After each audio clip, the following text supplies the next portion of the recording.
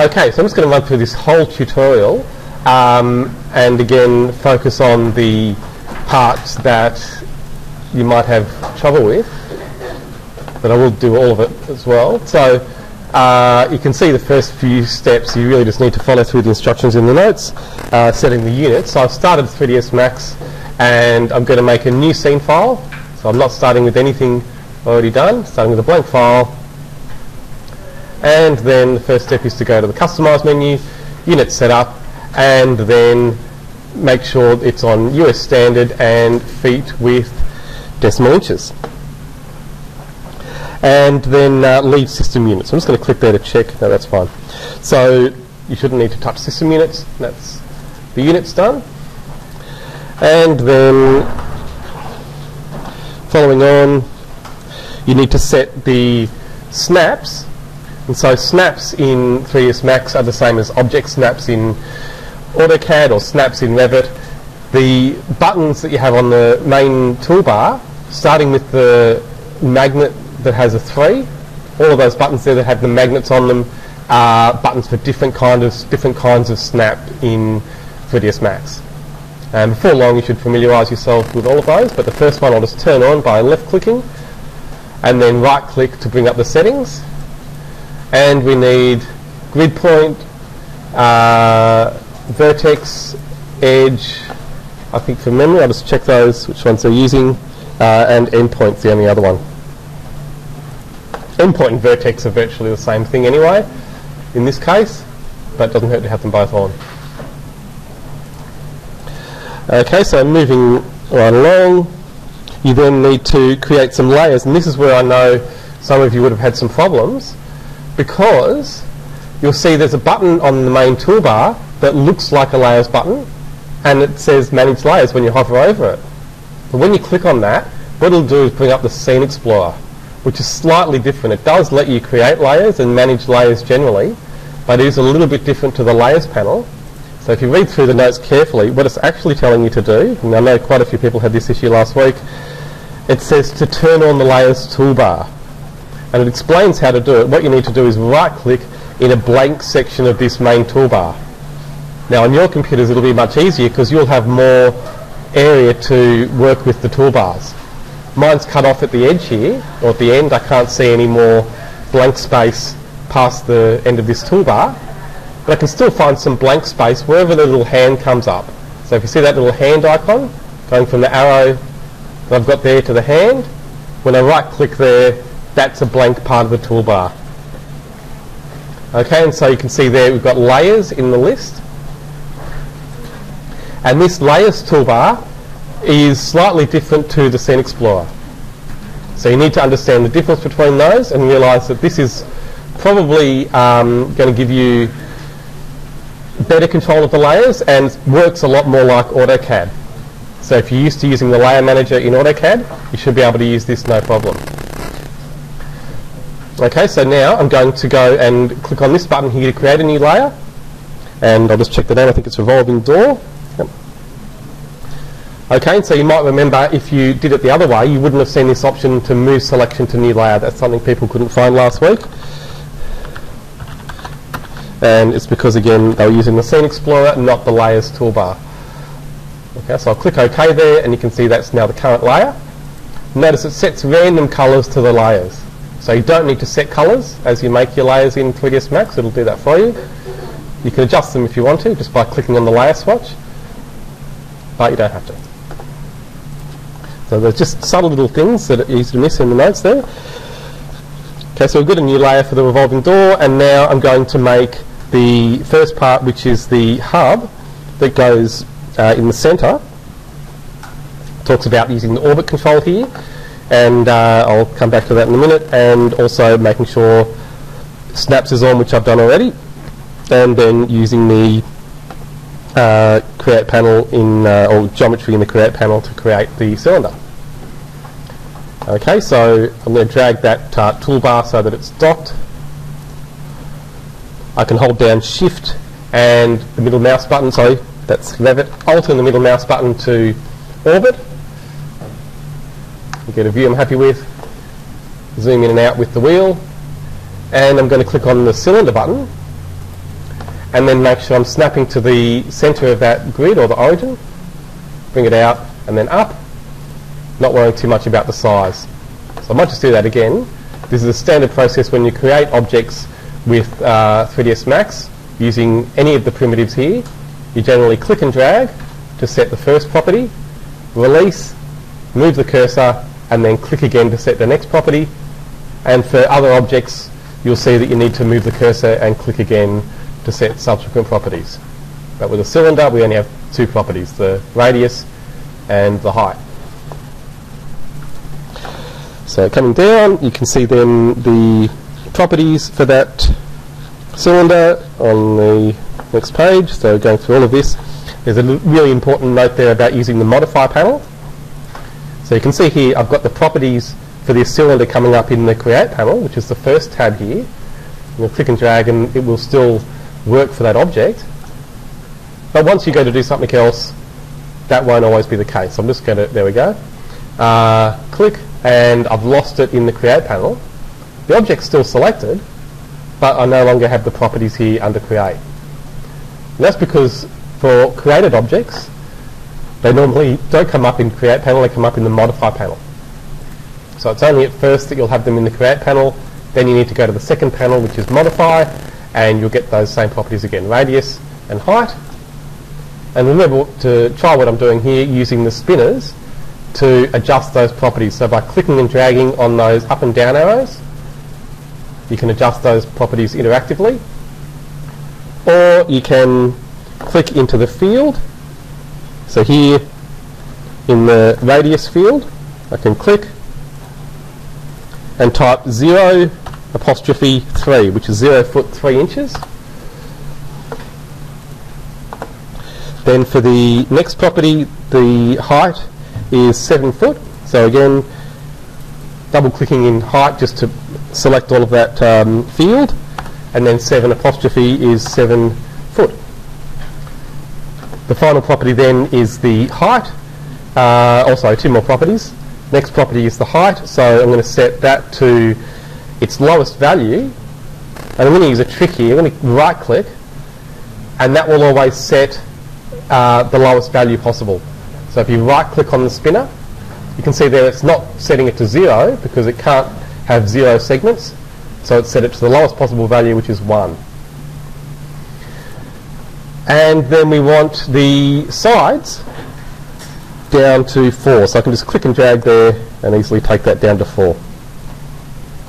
So we want that to be a box shape at first. It'll become a cylinder again later on, but as I'm sure you know if you've done this part already, it's easier to have it as a box at first. Oh yeah, and then another little easy part to miss, the navigation controls you have in the bottom right corner, and they can be different colours. So you can see here it's showing you a cube that's grey, and if you click and drag on or click and hold down on that little button in the bottom right corner that's now green, then you'll see the grey one, but at first it will be green. Don't worry at first, it'll do the same thing either way. It's either zoom extents or zoom extents selected, and in this case that will be the same thing. And then following on from that, it tells you to adjust the perspective viewport shading, and here actually that's changed. It won't say smooth and highlights. This is the one thing in the notes that is different to what you'll see. So instead of saying smooth and highlights in the perspective viewport menu, which is this, it'll say shaded. They've just changed the terms. The same with Revit, they changed that in the last release. So here where it says shaded, you can click and you'll get those options, and you need to turn on edged faces. I'll show you why. If I click to one side, you can see that this cylinder, still going to call it a cylinder even though we know it's not at the moment, it doesn't show the edges. But if you click on that menu and turn on edged faces, then you'll see the edges. And unfortunately, with the colour of the layer, it's difficult to see them, so I'll change the colour of that layer so it's easier for you to see that the edges are there. So there we are, you can see those edges. Okay, so done all of this, and then moving on, you need to rotate that hub 45 degrees. And this is really good practice because this is again the way that you use a lot of the editing tools in 3ds Max, you'll see on the main toolbar you have these 3 buttons together: move, rotate and scale. And if you're not already thinking of those together, it's a good time to start doing that. So in any CAD or 3D program or even graphics programs, those 3 tools are generally referred to as a group, and they're called transforms. So move, rotate and scale, they're your standard modification tools you'll always have in any of those programs, and they're one of the main tools you use to change the position of your geometry. And so here, if I select the second one there, rotate, I can use that to select my object, and you can use any of those that way. So scale or move also work as selection tools, and you can just switch between them once your object's selected, and notice that the gizmo changes. So you can see here the move icon that you maybe remember from Revit. Click on the next one, the rotate gizmo, and then scale. And so notice the colours. With move, you have red, green and blue that are nice and clear because they're on the arrows. So red is X, green is Y, blue is Z. And when you go to rotate, they use the same colours. So again, red for X, green for Y, and then blue for Z. So it's just coming down to the next page. Oh yeah, so it's telling you can type in 45. So you can, if you go down onto the status bar, type in 45 for the Z, enter, and it'll rotate at exactly that amount. So just down here. Another way of doing it is just to click and drag on that circle, but notice that it's not going to round numbers. So another option you can try there is turning on the angle snap button next to your main snap, and then, so it's just like polar in AutoCAD, and then clicking and dragging there, you can see it's snapping to 5-degree increments, and that'll again let me rotate 45 degrees.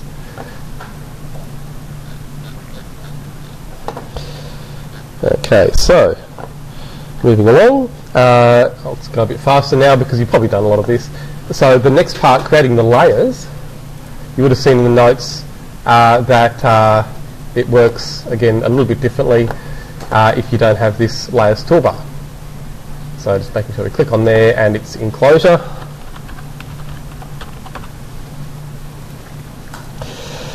And again, doing the zoom extents is something that you can try, but you might not need to do that. And you need to create a tube. So this is on, again, standard primitives, and this time you don't need to create it in the exact location. So back to the Create tab, I click on Tube. Just like the cylinder, I can click and drag. Doesn't matter if it snaps on or not here. Just going to click and drag out in space there. And then move the cursor, and you can see it's going to set the second property, which is the thickness of the tube. So when I've done that, I'm going to click, and then bring the cursor up, and that'll set the height. So just need to watch what happens when you create these primitives. Start by clicking and dragging, and then move the cursor to see the other properties change. Right, and so now we need to adjust those properties just like the cylinder. So the radius 1 value is 6 foot, and radius 2, 5'11". So just typing into those fields in properties. And remember, if you lose the property in the Create panel, you can always go to the Modify tab and get those properties back. So the height is 7 foot, and you'll slice it afterwards. So the height here is 7 foot, and then you need to centre that tube on the cylinder. So it's quite simple. You just need to make sure that tube's selected. Click on the Align tool, which has the same icon as Align does in Revit, the big and the small rectangle. Then click onto the cylinder, and here you actually don't need to change any options. but we really only need the Z position anyway, so you could turn X and Y off. And, oh no, sorry, in this case it's going to be X and Y but not Z because of the orientation. So there you can see it's lined up the X and Y coordinate for the centre of the tube with the X and Y coordinate for the centre of the cylinder. So that's done.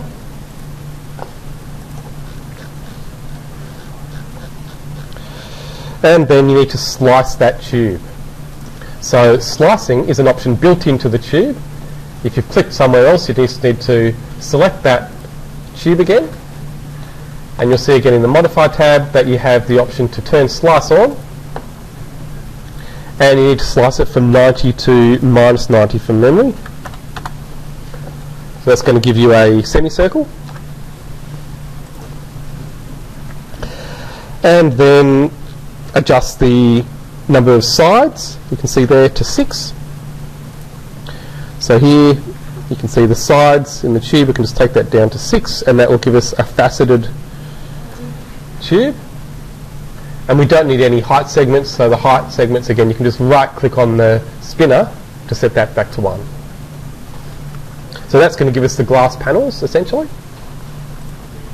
So you can see how much quicker and easier it is than modelling in a lot of other programs once you see what all these different tools can do just by adjusting their properties. I'd say now we need to clone that tube, and cloning is a standard process in 3ds Max. You can use with any of these tools, either move, rotate or scale. You can either use the shortcut Control V or right click and choose clone from the menu. So there's no special button for copying because you use that right click menu to do it. So right click, clone, and then here it's really important that you choose copy and not instance. If you'd seen last time that when you changed the properties of the second object and it changed the first one, it's because you would have had it on instance. So make sure you choose copy there. Click OK, and now I've got a second tube, and actually that's not the way they're telling you to do it, but that's fine. I've got a copy and I can now move that copy out, and I'll just show you that there is a copy there. So that's a standard way of copying things that you need to know, because often you will want things copied in place. But like I said, you can use any of these tools to clone something. So if you click on to rotate, I'll copy with that. It'll turn snaps off because that's getting in the way, and leave angle snap on. And this time I'll use the shift method. So holding down shift with any of these tools will clone as well. So if I click and drag there, you can see it's rotating my object and copying it at the same time. And again here you need to choose copy, click OK, and now we've got a duplicate, and it needs to have different properties. So we want that to be sliced from 45 to -45.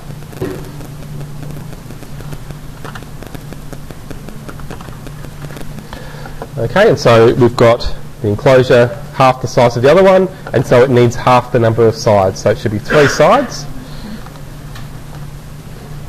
Right, and so not far to go. All we've got to do now is the frame and the doors. Okay, so the door is the next part, and this is one part that I know would have caused most people some problems. Again, once you've seen it done, it should be a lot easier.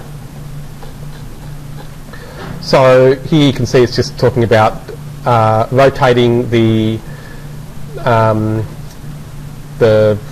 hub, I suppose, or the centre pole there, 45 degrees, and I think it's already at the right angle. Let's have a look. Oh, that's just going to be rotated back, that's right. So it's got to be rotated another 45. So I've already got it selected, the centre.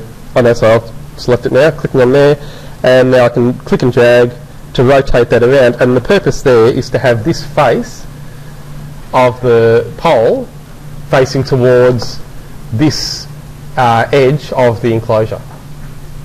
So you want that to be perpendicular to the end over here, and you'll see why once you make the door.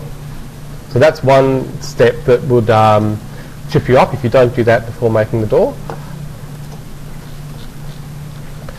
Okay, so now I'll make a new layer for the door.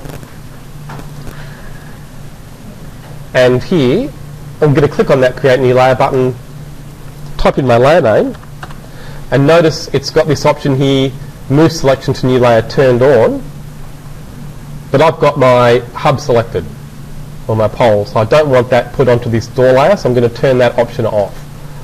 And I go, no, again, that's something that people had trouble with last week, so I'll turn that off. And now we need to change the snaps and have midpoint turned on as well. And then we'll be ready to create the door. So again, just turning that snap button on, right click, I can turn on midpoint, turn off endpoint, and then the part that I think gave most people trouble, creating a pivot door. And so looking at the diagram there, you can see you need to start on the cylinder and then come out to the enclosure. And so it's back on the Create tab. You need to go to the drop-down list and find the Doors tool. There you'll find Pivot. And you shouldn't need to change any properties to begin with. So don't, in fact it'll create problems for you, even if it says to in the notes, don't change any properties there before trying to create the door, and just try and get used to the way this creation tool works. It's similar to the way the primitives work. And actually I'm going to do something that maybe isn't in the notes as well. I'm going to right click on the Snaps tool and turn grid points off, because I don't want it to snap to these grid points in between. So now I'm going to start on the edge of that cylinder on the base there. So just clicking and dragging. Now it should snap to the midpoint, but if it doesn't really matter. We just need to start somewhere on that edge. The midpoint would be good though. Anyhow, I'll just start there, clicking and dragging, and then you need to come across to set the width of the door. And there, once you've done that, you can set the other edge of the door, or the other side, by snapping to that enclosure edge. Then take it back, and that sets the depth. So that's setting the wall thickness, if you like, if we had this door in a wall. Now don't worry that I've gone beyond the width of that cylinder, that's okay, but now you can see if I bring this up, I can zoom while I'm doing it, and it looks like a normal door, and I can just snap to the top of the cylinder there to set the height. So that's the first step, to get it to give you the glass facing or perpendicular to the centre. So you might have to have a couple of goes at it, so I'll just undo that and repeat it. So again, starting on the middle, and it should snap to the midpoint there, but because it's got edge on, it's hard to pick up that midpoint. I know it's there, there's the midpoint, but it's a very similar icon to edge as well. So there we are, that's the midpoint. If you do want to get it exactly right, that's how to do it. Get the midpoint there.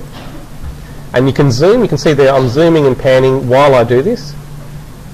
So you need to use 2 fingers on your mouse to do that. And now I can snap to the enclosure there and bring it back now to set the depth. That's just if you want it to be perfectly straight. And it's only a minor thing. It doesn't have to be exactly straight. It's only an exercise, but it's good if you can try these things. And again, now I'm setting the height of that door by snapping to the cylinder. Now again, don't worry if it's thicker and higher than what you've made previously, because the first thing you'll do once you've created the door is turn off the frame. So as you can see, I'm just turning the frame off, and that sets the door to only have the door or panel inside that frame, and obviously the frame turned off.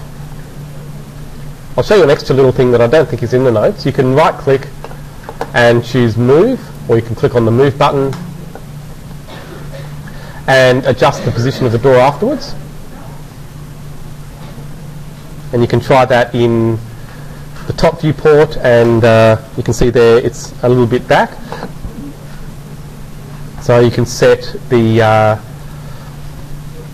gizmo direction, I suppose, to local, and that will give you an axis that's in line with your object, and you can click and drag to then adjust it. But if you're going to do that, make sure you set it back to view afterwards, or it'll confuse you. So that's only a little thing. It's not essential, but it will make things a little bit neater. Okay, so we've got the door. I know that's one of the trickiest parts in here. You can see there's my door. The frame's turned off, and then it gives you some properties for the rail and the other parts of the panel. I'm not going to worry about that. It's close enough to what it should be. But if you like, you can have a look in the modify panel and see what those properties can do. So adjusting the thickness there, the styles, and the bottom rail. You can adjust the size of that glass in the door panel. But again, I'm not going to worry about that. Okay, so now you need to rotate the... Sorry, have I done this differently? Oh yeah, now sorry, I rotated the hub and drew the door at an angle when actually I should have rotated the enclosure. So that's a little bit different. So you can see here they tell you it's just slightly different.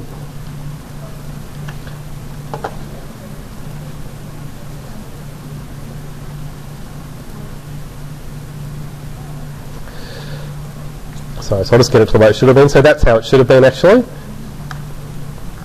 And then you'll see in the notes. So this enclosure should have been the one rotated at 45 degrees, and now I can rotate it back 45 again. And then you can see the door is sticking into that enclosure, so I can select it now and just bring the width down. I'm just going to do that by eye.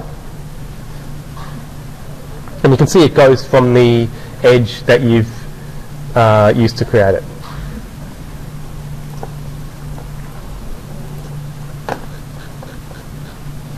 And so then finally we need to create the frame.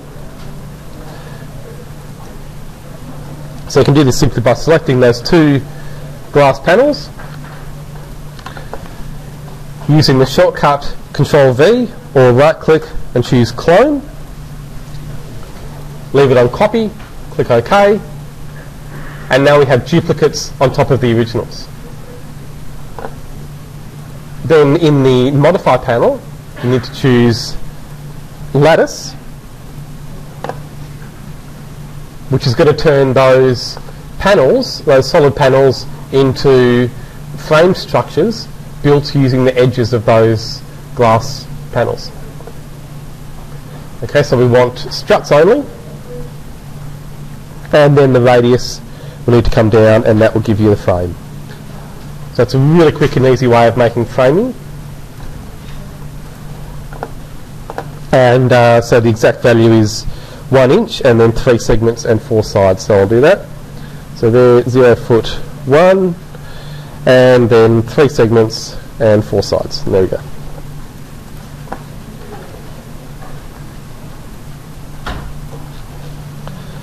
Okay, so now another part that I know tripped a few people up, and that's assigning the materials. So the material button is on the main toolbar. The sphere that has the checker pattern will bring up the material editor. If you don't see the compact material editor, which is what I'm showing there, you need to go to the modes menu and make sure it's on compact, not on slate material editor, which is compact material editor, and I've just turned it off, so we'll go back in there and bring that back up. So the slate material editor will look completely different. There we are, that's what it looks like. Need to make sure it's on compact. And I'm going to choose a new slot, an empty slot, so one of these grey ones down below, and then get material, click on the black down arrow, and then open material library, and it's going to take you to your local material library folder. So like a lot of things in these programs, you need to go to the program folder to get your resources, and the program folder, like any program, lives on the C drive, and then you find program files, Autodesk, 3ds Max Design 2015, and then again material libraries. And it's like that with a lot of more advanced programs.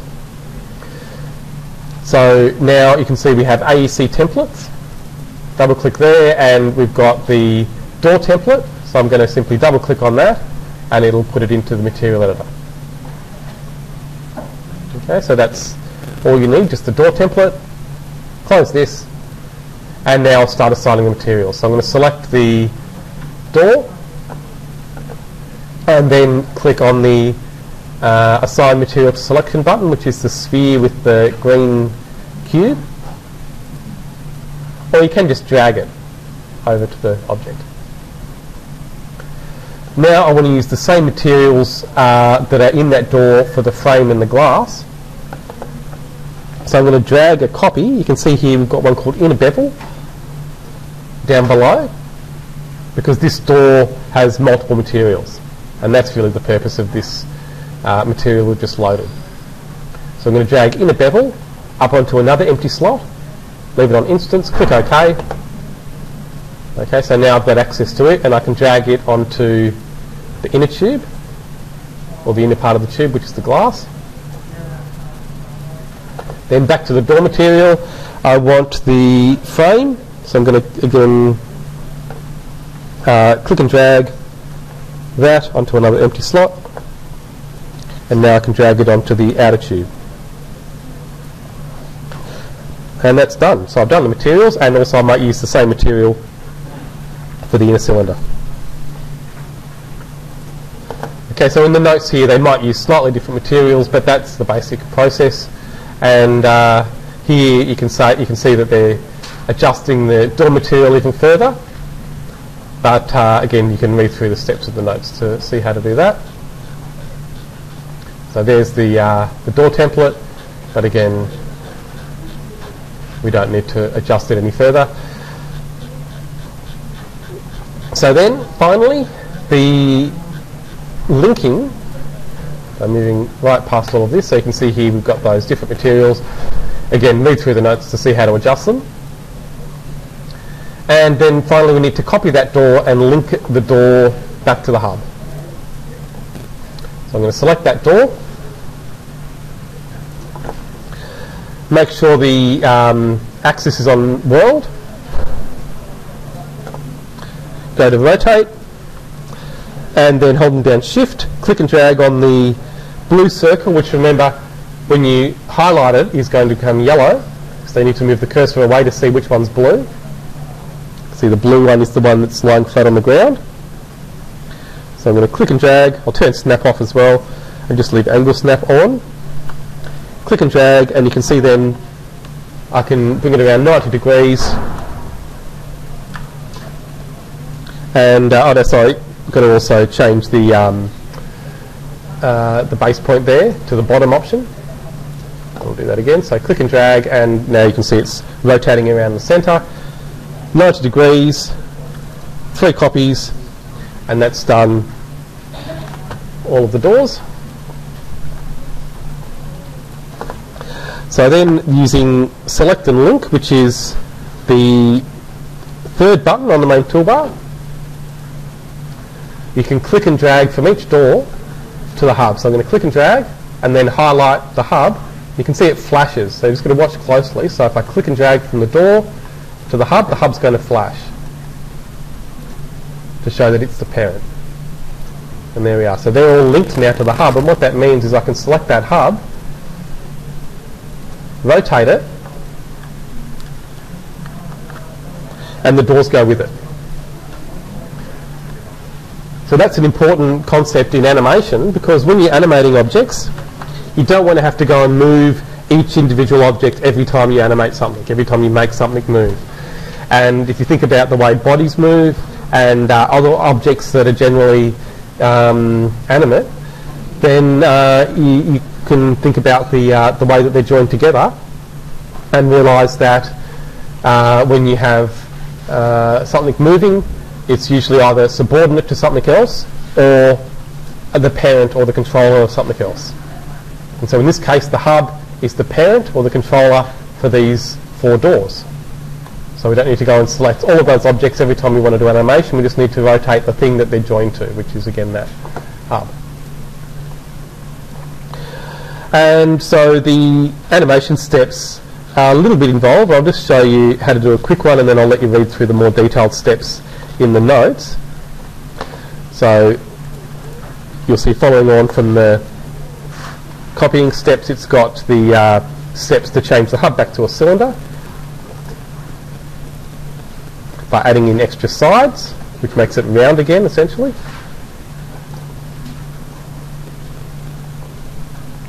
And okay, so once you've got the object linked, though, you can do the animation. I'm just going to turn on auto key, and you'll see then that this slider goes red. That's your time, so I'm going to drag that time to the end to 100, and then still with rotate, I'm going to rotate the hub a full 360 degrees. That's it, done. So I'll turn that off, play, using the buttons next to it, and that's done the animation. Okay, so you'll see again in the notes you've got some slightly more detailed steps that show you how to adjust the timing and the rate of that movement, because you can see it starts by speeding up and then it slows down towards the end. But I'll just leave mine like that for now. And then the very last thing you need to do is import the rest of the model. So just so you know, you don't have to model the whole thing. The rest of it's been done for you. So in the P drive, and this is where you'll find all of the steps along the way. So if something's been causing you problems, again, just go to the class folder, ID modeling, and then 3ds Max exercises, modeling tutorial files, scenes, and then startup. So you can see here each step along the way is done for you. So we need to import, I'm pretty sure, entranceway. And that's it. I'm just going to click all, OK, and it's done. Okay, so now you can play that and you can see the animation still works. Okay, so they're all the main steps. There are extra things if you read through the notes, but if you can do those things at a minimum, that'll give you a good overview of the main tools in the program, and then the next tutorials go into a lot more detail, for especially for modelling.